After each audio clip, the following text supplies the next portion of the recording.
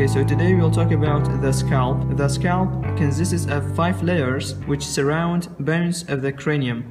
Letter S, which is the most superficial layer, stands for skin, consisting of epidermis and dermis.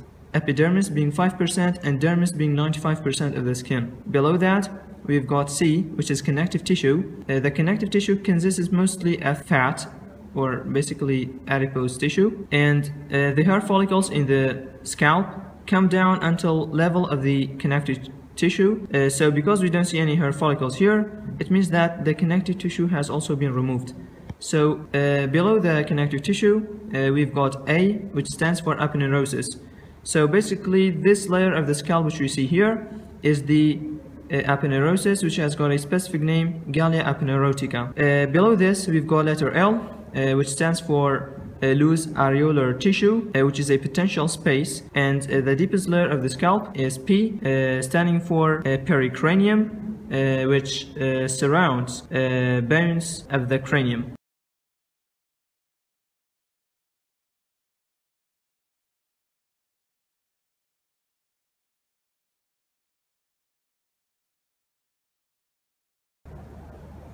Now we'll talk about nerve supply and blood supply of the scalp.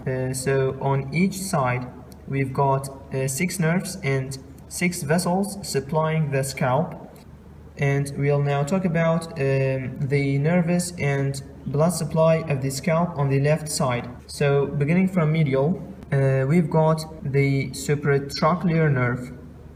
With it, we've got the supratrochlear artery, but it's not very visible. Lateral to that, we've got the supraorbital nerve. It's a bundle, supraorbital nerve, and supraorbital artery.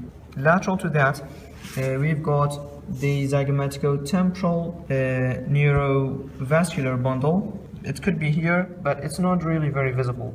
Lateral to that, we've got the superficial temporal artery and also the auriculotemporal nerve. Auriculotemporal nerve.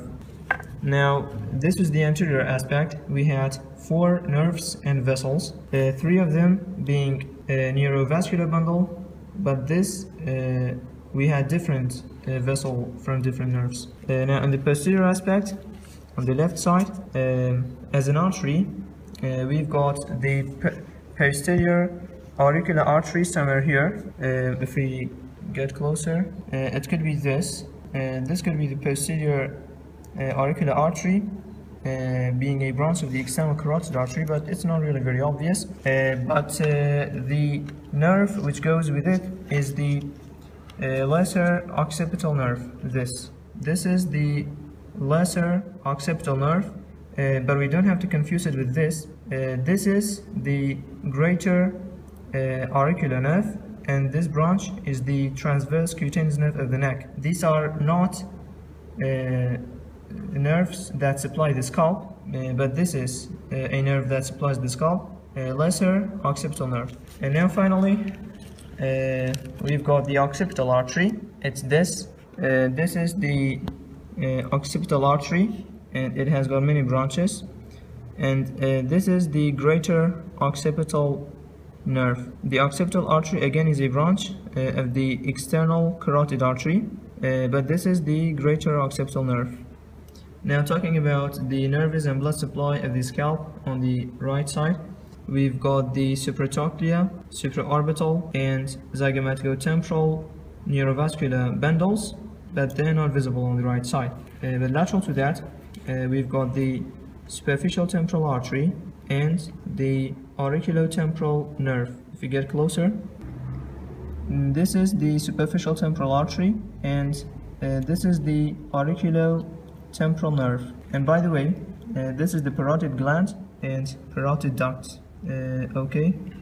Now this is for the anterior aspect, and for the posterior aspect again, somewhere here we've got the posterior auricular artery, and with it we've got the lesser occipital nerve, which is this. Okay, this is the lesser occipital nerve, and finally we've got the occipital artery.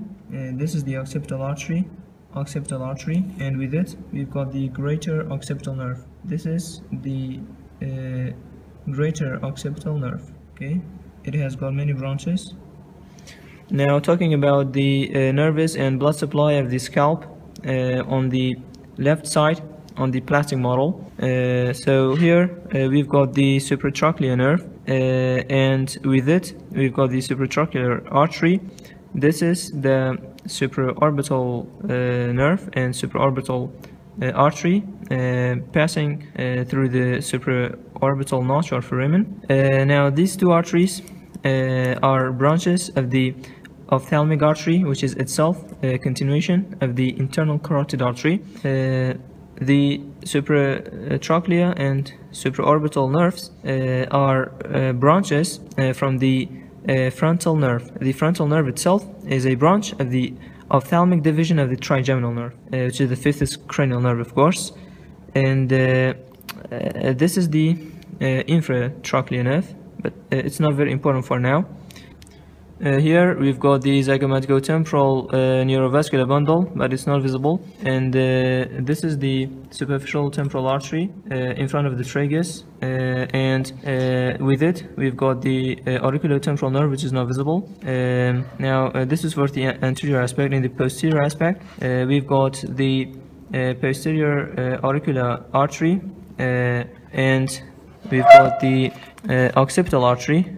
Okay, this is the occipital artery, and here we've got the lesser occipital nerve, but we don't have to confuse these. This is the greater auricular nerve and transverse cutaneous nerve of the neck, and this is the greater occipital nerve.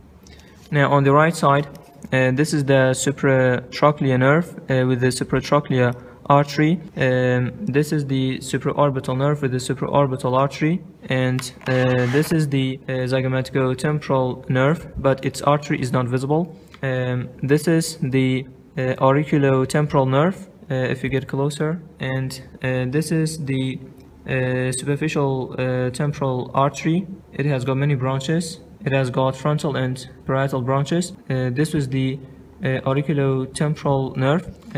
On the posterior aspect, we've got the posterior auricular artery, and with it we've got the lesser occipital nerve, but this was the greater auricular nerve. Okay, and here we've got the occipital artery. See, this is the occipital artery, and this is the greater occipital nerve.